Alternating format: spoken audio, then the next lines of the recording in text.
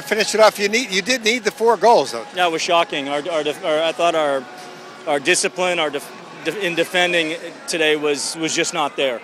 So anytime, the positives you got to take out of that is that when you have a day like that defensively and you're able to win the game, that's tremendous. It shows a lot of spirit. We keep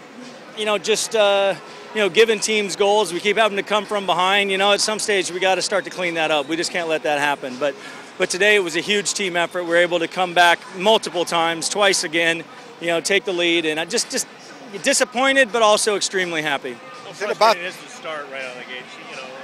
That goal so quick for them. Yeah, mistakes happen, and we know that. But the nice part about what we're doing right now is we're being able to pick guys up. When somebody makes a mistake, there's no heads down. There's no issue. It's just a case of, all right, let's get on with it. We know we can do better, and we know we can score goals. It's a great feeling when you know you can score goals.